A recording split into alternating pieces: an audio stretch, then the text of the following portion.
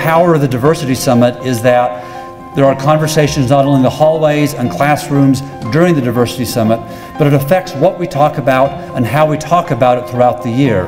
And this ongoing influence of changing the conversation at the university has a visible influence in what we do and who we are. And so this year we honor and welcome to the University of Denver a woman who has long been interested in gathering and analyzing the facts about our economy, our policies, our government, and even our institutions of higher education. Today, she's being recognized for her recent book, Are We Better Off? Race, Obama, and Public Policy, which provides an African-American perspective on the Obama legacy. It's my pleasure then to introduce you to our 2000 Eslo Lecture and Anvil Freedom recipient, Dr. Julianne Malveaux.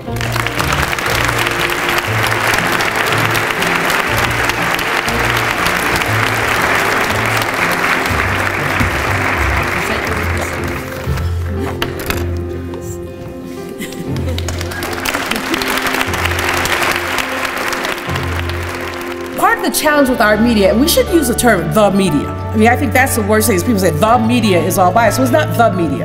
We have, of course, the legacy media, and even then you have television, radio, you have public and private. You have people who have different amounts of time to devote to a story. So when we use the word the media, we have to acknowledge the shorthand that we're using and that all media is not created equal. The lack of diversity by race, especially, and ethnicity. You know, so few Latino, African American, Asian reporters makes a difference in the stories that we tell or that we hear and our sensibility. And so when we tell our stories, we have to be very, very conscious of the concept of the diversity and the fact that all women are not white, that African American, Latina, Asian, Native women are too often left out, that the conscious feminist movement, that when they're woke, they do it right, but that power is something that people enjoy. And power is not like peanuts. You don't say pass the power.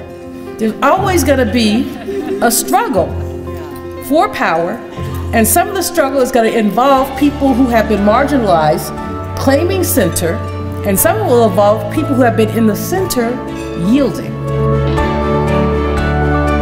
So what I would challenge you today, when we talk about the story of us, race and gender, in the age of Trump, or in the Trump economy, what I would challenge you to do is to seek out the stories that you know nothing about. Whether you're a journalist major, a journalist, whether you're an economist, whether you are a political science person, figure out this, use your intellectual curiosity to dig deep and to try to see another perspective. Maybe you won't change your mind, but maybe you will know more. And always, knowledge is power.